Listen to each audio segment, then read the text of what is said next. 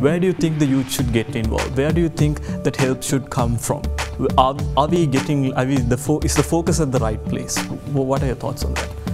Of course, I think Sri Lanka has 1/4 of the population is youth, and so the younger generation in Sri Lanka is unique and it's different, and so they understand, a lot of our youth understand there is a future for them, and so that future needs to be clear for them. Their future needs to be a place where there is it's not scary for them.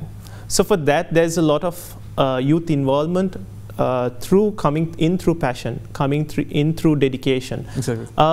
Really coming into in different aspects. For example, the Pearl Protectors, we focus mainly on the marine environment conservation, but there are other youth organizations who are diversified in their own ways. It could be environmental, it could be social, it could be economical, it could be sports. It's a variety. The point is, I think the youth involvement, the best way is through volunteerism, and that's what we believe in. Sri Lanka, according to the World Giving Index, is ranked #1 in the world. This is not something a lot of people know. We are ranked #1 in the world when it comes to volunteerism. More than 40% of our population volunteers. And you might ask, like, is that actually true?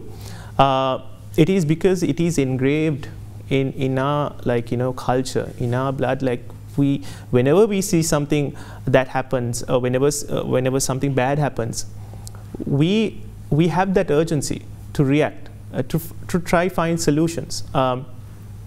So even on the road, right? If an accident happened, you would see the crowd just coming in to help people. This is part of volunteerism. This is the definition of volunteerism: is you contribute, you dedicate your effort, your time, without expecting anything in return.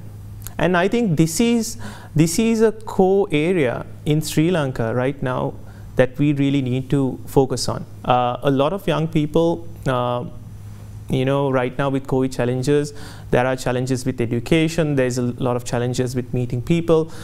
So this is the perfect time also to see what an individual can do themselves through volunteerism, through social awareness, and through impacting positively to the society.